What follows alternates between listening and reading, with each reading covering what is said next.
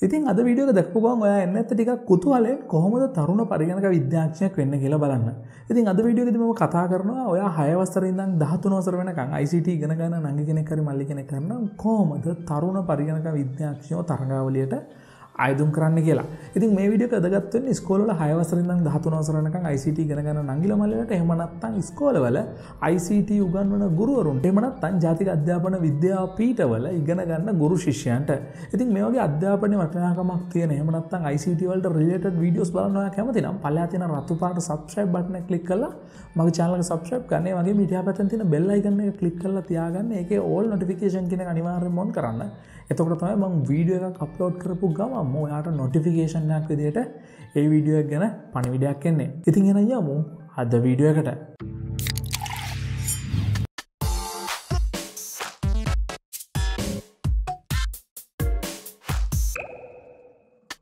ඉතින් ඔයා ඉස්කෝලේ එක ICT උගන්වන ගුරුවරයෙක් නම් ඔයාට දැන් අයිඩියා එකක් ඇති මම මේ මොකක් ගැනද කතා කරන්න හදන්නේ කියලා. මම කතා කරන්න හදන්නේ ජාතික මට්ටමේ පාසල් තොරතුරු හා sannivedana තාක්ෂණ ශූරයෝ තරගාවලිය 2020.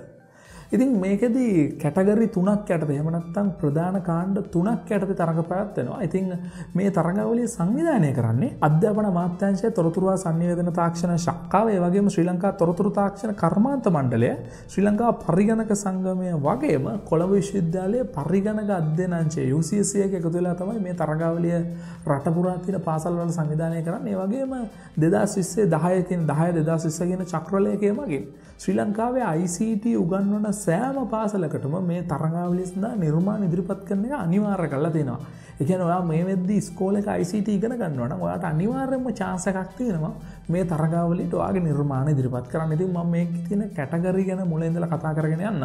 ඉතින් මේකේ තියෙන පළවෙනි තරඟය තමයි ජාතික මට්ටමේ පාසල් මෘදුකාංග තරඟාවලිය. ඉතින් මේ තරඟාවලිය ක්‍රියාත්මක කරන්නේ ශ්‍රී ලංකා පරිගණක සංගමය මගින් ක්‍රියාත්මක කරන ඔන්ලයින් තරඟාවලියක්. මේ තරඟාවලිය ඔන්ලයින් ක්‍රමයට තමයි තියෙන්නේ.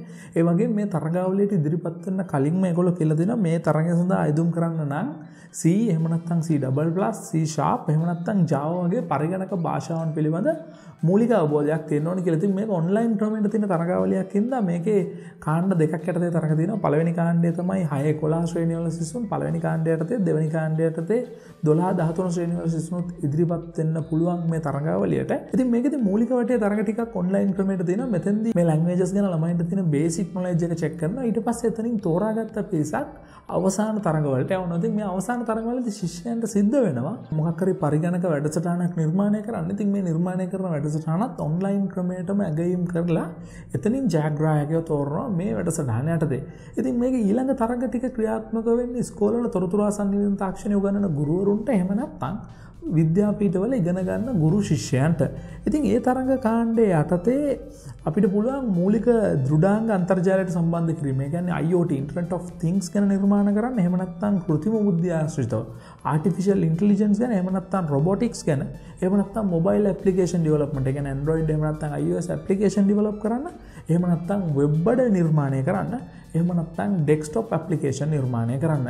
ඒක තියෙන්නේ රජයේ මං කියන්නේ පාසල් වල රජයේ අනුමත පුද්ගලික පාසල් සහ රජයේ පාසල් වල ICT උගන්වන ගුරුවරුන්ට තමයි ඒ තරඟේ තියෙන්නේ. ඒ වගේම ජාතික අධ්‍යාපන විද්‍යාපීඨවල ඉගෙන ගන්න ගුරු ශිෂ්‍යයන්ටත් මේ විදිහටම තරඟයක් තියෙනවා. ඒකෙදි Internet of Things, robotics, artificial intelligence, mobile application සහ website එහෙම නැත්නම් desktop application ඩිවලොප් කරන්න තමයි ඒගොල්ලන්ට තියෙන. මේ විදිහට කැටගරි දෙකක් යටතේ රජයේ සහ පුද්ගලික පාසල් වල ICT උගන්වන ගුරුවරුන්ට වෙනම තරගයක් වගේම ජාතික අධ්‍යාපන විද්‍යාපීඨවල ඉගෙන ගන්න ගුරු ශිෂ්‍යයන්ට වෙනම තරගයක් විදිහට මේක පැවැත්වෙනවා. මේක පවත්වන්නේ අධ්‍යාපන අමාත්‍යාංශය මගින් තමයි මේ තරග ටික පවත්වන්නේ.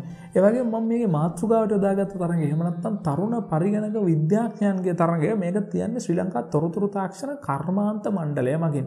ඉතින් මේකෙදි වයස් කාණ්ඩ 3ක් යටතේ ශ්‍රේෂ්ඨ 2ක් යටතේ තරඟ පැවැත්වෙනවා. ඉතින් මේකේ වයස් කාණ්ඩ ගැන මුලින්ම කතා කරනවා නම් මේකෙදි 6 8 ශ්‍රේණි කනිෂ්ඨ පළවෙනි අංශයටත්, ඒ වගේම 9 11 ශ්‍රේණි කනිෂ්ඨ දෙවන අංශයටත්, 12 13 ශ්‍රේණි ජ්‍යෙෂ්ඨ අංශයටත් අයිති වෙන විදිහට තමයි මේකේ වයස් කාණ්ඩ බෙදලා තියෙන්නේ. ඒ වගේම මේකේ පළවෙනි ෆීල්ඩ් එක එහෙම නැත්නම් මේ තරඟ ටිකේ පළවෙනි ෆීල්ඩ් එක විදිහට ඒකෙදි මූලික දෘඩාංග අන්තර්ජාලයට සම්බන්ධ කිරීම, Internet of Things ගැන, එහෙම නැත්නම් කෘත්‍රිම බුද්ධිය artificial intelligence ගැන, එහෙම නැත්නම් රොබෝ තාක්ෂණය, එහෙම නැත්නම් සමූහ දත්ත විශ්ලේෂණය big data ගැන ශිෂ්‍යයන්ට නිර්මාණ කරන්න පුළුවන් මෙන්න මේ ශේෂ්ත්‍රයන් යටතේ ඕනිම නිර්මාණයක් 6-8 එහෙම නැත්නම් 9-11 එහෙම නැත්නම් 12-13 ශ්‍රේණිවල ශිෂ්‍යයන්ට තම තමන්ගේ වයස් ගාණ්ඩ වලට අයිති වෙන විදිහට ඉදිරිපත් කරන්න පුළුවන්. ඒ වගේම මේකේ දෙවන ශේෂ්ත්‍ර කණ්ඩායම යටතේ ශිෂ්‍යයන්ට පුළුවන්කමක් තියෙනවා වෙබ්සයිට් නිර්මාණය, එහෙම නැත්නම් මොබයිල් ඇප්ලිකේෂන් නිර්මාණය, එහෙම නැත්නම් ඩෙස්ක්ටොප් ඇප්ලිකේෂන්, එහෙම නැත්නම් කම්පියුටර් ගේම්ස් නිර්මාණය කරන්න. ඒකත් අර වයස් ගාණ්ඩ යටතේම ශිෂ්‍යයන්ට තමන්ගේ නිර්මාණ ඉදිරිපත් කරන්න පුළුවන්. ඉතින් මේ තරගයේ ජයග්‍රහණය කරන තරුණ පරිගණක විද්‍යාඥයන්ට හම්බ වෙන බෙනිෆිට් ගැන කතා කළොත් ඒගොල්ලන්ට හම්බ වෙනවා පිළිගත් පුද්ගලික විශ්වවිද්‍යාල උපාධි සඳහා ශිෂ්‍යාධාර. ඔයාට ICT වගේ ඕනිම උපාධි පාඨමාලාවක් පුද්ගලික විශ්වවිද්‍යාලයක ආධාරන්න ශිෂ්‍යාධාර හම්බ වෙනවා. ඒ වගේම වැදගත්ම දේ විදිහට මැලේසියාවේ තියෙන Asia Pacific ICT Alliance Award එක. එහෙම නැත්නම් මේ තරගාවලිය සඳහා ඉදිරිපත් වෙන අවස්ථාව වගේම මේකට අදාළව සම්මන්ත්‍රණයකුත් තියෙනවා මැලේසියාවේ. මේකට සහභාගී වෙන්න ඔයාලට පුළුවන්කම තියෙනවා. ඒ වගේම Infotel Asia 2020 එහෙම නැත්නම් Infotel ප්‍රදර්ශනයේදී ඔයාගේ මේ නිර්මාණ ප්‍රදර්ශනය කරන්න ඔයාලට අවස්ථාව හම්බ වෙනවා. වගේම දේශීය ජනමාධ්‍ය ඔස්සේ ජාත්‍යන්තර වශයෙන් තම නිර්මාණ එළි දැක්වීම. ඔයා මොකක් හරි විශිෂ්ට නිර්මාණයක් කරලා තිබ්බොත් ජනමාධ්‍ය වලින් ඔයාට ලොකු පබ්ලිසිටි එකක් හම්බ වෙනවා. එතකොට ඔයාට ICT මේ ශ්‍රේෂ්ඨ ඉන්න ප්‍රවීණයන්ගෙන් උපදෙස් ගන්නවා වගේ හැමදේම ඔයාට ලබා ගන්න පුළුවන් මෙන්න මේ තරගය ජයග්‍රහණය කළොත්. ඉතින් මේකට ඔයාට ඇප්ලිකේෂන් ඔන්ලයින් සබ්මිට් කරන්නත් පුළුවන්. ඒ වගේම ඔයාට තැපෑලෙන් අයිදුම්පත් ගන්නත් පුළුවන්. ඉතින් මේ ගැන දැනුවත් කරයි ඔයා අනිවාර්යයෙන්ම ඉස්කෝලේට ගියාට පස්සේ මොකද මේ සැරේ චක්‍රලේඛයක් මගින් අනිවාර්ය කරලා දෙනවා ICT උගන්වන හැම පාසලකින්ම මොකක් හරි නිර්මාණයක් ඉදිරිපත් කරන්න ඕනි කියලා. ඉතින් අනිවාර්යයෙන් මේ වගේ chance එකක් මිස් කරගන්න එපා. මේ chance එක ඔයාට හම්බ වෙන්නේ ඔයා පාසලේ ඉන්නකන් විතරයි. ඉස්කෝලේ යන ICT ඉගෙන ගන්න ශිෂ්‍යයෙක් විදිහට මේ වගේ නිර්මාණයක් ඉදිරිපත් කරලා ජයග්‍රහණය කළොත් එහෙම නැත්නම් ජයග්‍රහණය කරන්න අවශ්‍යත් නැහැ. ඔයා මේ වගේ තරගයකට සහභාගී වෙනවා කියන එකම ඔයාට ගොඩක් ලොකු වැදගත් වීමක් වෙයි. ඔයාගේ ඉස්සරහට උසස් අධ්‍යාපන ජීවිතය එහෙම නැත්නම් ඔයාගේ වෘත්තීය ජීවිතය සාර්ථක කරගන්න. ඒකින්ද පොඩ්ඩක් මේ තියෙන ඩීටේල්ස් ටික කියවන්න. මේකට අදාළව ලින්ක්ස් ඔක්කොම ඒ කියන්නේ මේ අධ්‍යාපන අමාත්‍යාංශයේ මේ ගැන සම්පූර්ණ විස්තරයක් තියෙනවා වෙබ් අඩවියේ. ඉතින් ඒකට අදාළ හැම දෙයකම මම තනි blog post එකක් දාලා තියෙනවා dinuka.com/blog කියන වෙබ්සයිට් එකේ තරුණ පරිගණක විද්‍යාඥයන්ගේ තරගාවලිය කියන පෝස්ට් එක යටතේ.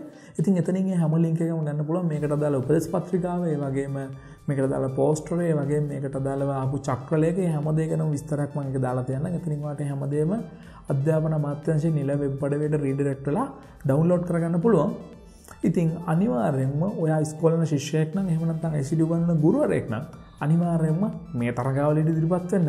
ඉතින් මොකද හිතන්නේ අද වීඩියෝ එක ගැන? අද වීඩියෝ එක ඔයාට හිතෙන හැමදේම පල්ලා කමෙන්ට් සෙක්ෂන් එකේ මට කියන්න. ඉතින් තවත් මේ වගේ වීඩියෝ බලන්න කැමති නම් පල්ලා තියෙන රතු පාට subscribe කියන බටන් එක ක්ලික් කරලා මගේ channel එක subscribe කරන්න.